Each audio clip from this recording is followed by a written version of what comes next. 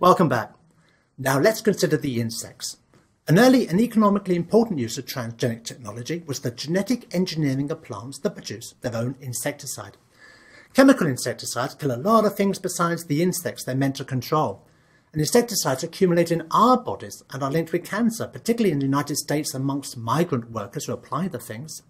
And insects are also becoming resistant to conventional insecticides. So instead of spraying the insects themselves, we need to equip the plants with new chemical weapons to defend themselves. And again, we go to our little friends, the bacteria, for help. Bacillus thuringiensis, usually referred to as Bt, produces a crystalline protein shown here in this figure that produces paralysis of an insect's digestive tract, causing it to stop feeding within hours and die within a few days. So the Bt bacteria itself was first used as an insecticide in 1920, and spray formulations containing either Bt bacteria or Bt proteins have been used for more than 40 years for crop protection, including organic farming operations. Well, beginning in the 1980s, the genes responsible for making Bt proteins were isolated and transferred into corn plants. Dr. Brun has already described how this was done. And other Bt proteins have been used to genetically modify potatoes and cotton and many other crops. The Bt toxin is particularly attractive as an insecticide because there are about 100 different kinds specific to different insects. And they break down quickly in the environment.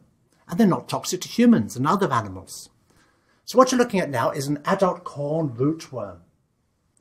The larvae of this beetle are one of the most damaging pests in the United States. The economic impact of the insects in terms of crop damage and the cost of pesticides used to be around $1 billion a year before transgenic corn varieties.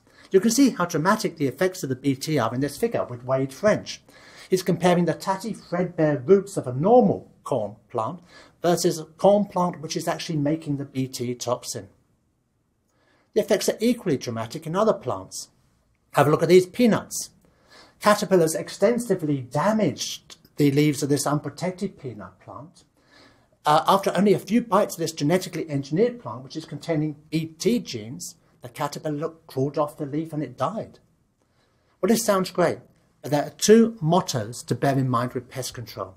Firstly, it's always hard to keep a bad pest down, and two, evolution will find a way. A major worry about planting transgenic Bt crops on a very large scale was that it could potentially lead to the evolution of resistant insects.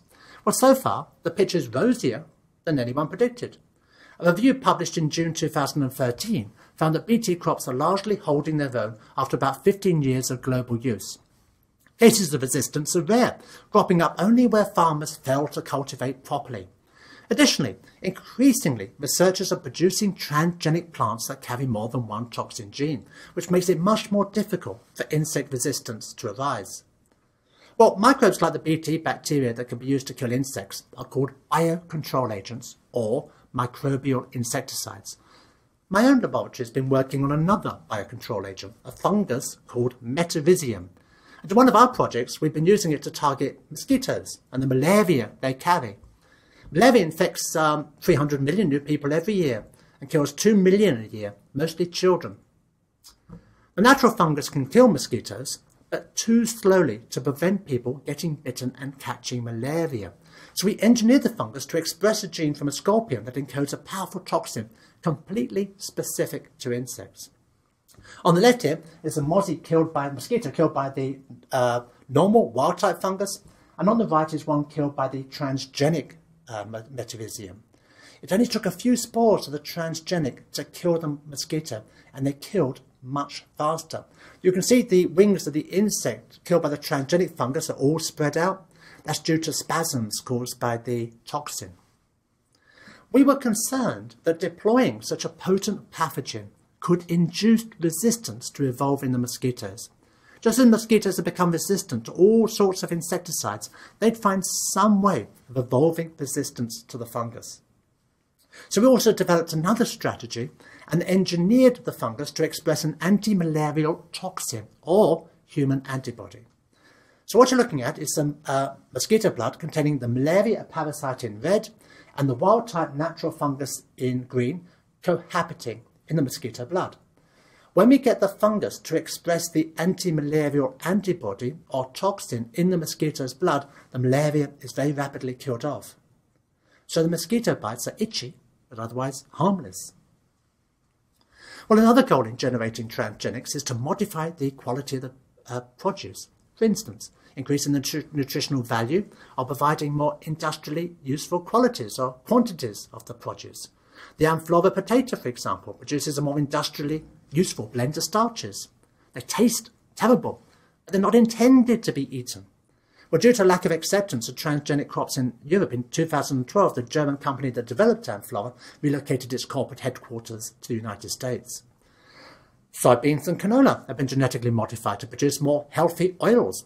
Pigs are popular with genetic engineers, and likewise have been transformed with a worm gene encoding a fatty acid desaturase that converts heart unhealthy omega-6 fatty acids into heart healthy omega-3s. Cows have been engineered to produce more protein in their milk to help cheese production or to resist disease. This pretty lady is Anna, born March the 3rd, 2000. She's a clone of a purebred Jersey calf whose cells were modified with genes for producing lysosteiphine, which is a protein that kills the Staphylococcus bacteria that causes mastitis disease. She's the first transgenic cow clone engineered to resist mastitis, which cost the United States dairy industry $1.7 billion annually. Transgenics are also being used as biological factories for producing valuable or rare materials. One example is farming, which uses crops of animals as bioreactors to produce vaccines or drugs. In the poorest countries, many people lack the resources to buy vaccines that could save their lives or the means to store them. They have to be kept frozen. In many places, freezers and electricity are in short supply. Well, scientists all over the world are making vaccines much more accessible by engineering edible plants to make them. Plants, that's a banana or rice, are chosen, which are easy to cultivate locally and will keep producing the vaccine so it's always fresh. So you'd eat a banana expressing some combination of pathogen proteins that would immunise you against tuberculosis, measles, cholera, hepatitis, pneumonia or STDs. Scientists are placing particularly high priority on combating the diarrheal agents responsible for about 3 million infant deaths a year, mainly in developing countries. The first vaccines produced with plants are just starting to become available. A new twist on plant technology involves using tobacco plants to treat cancer. That's a tobacco plant genetically reprogrammed with a virus to produce a patient-specific vaccine against lymphoma. The strategy is to identify a gene sequence that's specific for the tumour of a patient and incorporate it into a virus that infects the tobacco. The tobacco produces the protein encoded by the viral genome very rapidly and in extremely high levels. The protein can then be used as a vaccine to trigger the patient's body to attack the cancer. A non-Hodgkin's lymphoma cancer vaccine from plants is soon entering phase 3 clinical trials. Animals are also being used to produce medicinal products. Several animal proteins are being produced in the milk of cows and sheep or goats in order to treat cystic fibrosis, emphysema and haemophilia. Human proteins expressed in milk are much more likely to function properly than when they're made in bacteria. That's because mammals do some extra chemical modifications of proteins or are better at folding them up.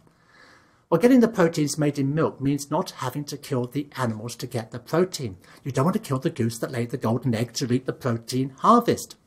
To get a protein produced in milk, the promoter for a milk-specific gene, such as casein, is linked to the coding sequence for the human gene. The DNA is then injected into a fertilized egg and the egg implanted into the uterus of a surrogate mother. The transgenic animals are often cloned so that entire herds of animals can produce useful proteins in this way. Transgenic animals are not confined to producing pharmaceutical proteins. They can produce other kinds of protein as well. I've already mentioned the most way out example, which addresses the question, what you get when you cross a spider with a goat. Well, if you're a biotechnologist, you get goats with spider silk in their milk. Look at these goats. These goats look perfectly normal. They have bright eyes, healthy white coats. They play around exactly as you'd expect young goats to do. To the casual observer and to their keepers, they show no signs that they're not perfectly normal farmyard goats. But they're a long way from normal. These are very special goats. They contain a single gene for the golden orb web spider. It's the gene responsible for making dragline. It's the silk that spiders catch themselves with when they fall. It's one of the strongest natural fibres known to man, but it's also light and flexible. It has some amazing properties for any kind of a fibre, so it's not surprising there are many possible medical uses, from artificial ligaments to sutures in surgery. The question was, how do you get a lot of spider silk? You can't farm spiders, they'd eat each other. That's why they put the gene in goats to produce what they call spider goats. Now, to be precise, they're only about 1/70,000th spider. They have no hint of spider except for the highly prized spider protein in their milk. Refined out of the milk, the silk protein produces a syrupy liquid. The real challenge is spinning a super tough fibre. Now, the spider does it by spinning the liquid protein through her spinnerets. Tiny holes in the stainless steel plate become man-made spinnerets. The silk protein is pushed through the holes and can form filaments several miles long. But this is the weakest part of the technology. Artificial spinnerets have so far only been able to replicate a strand 1/10 the strength of a spider's dragline. So the 8-legged web spinners have the advantage for now.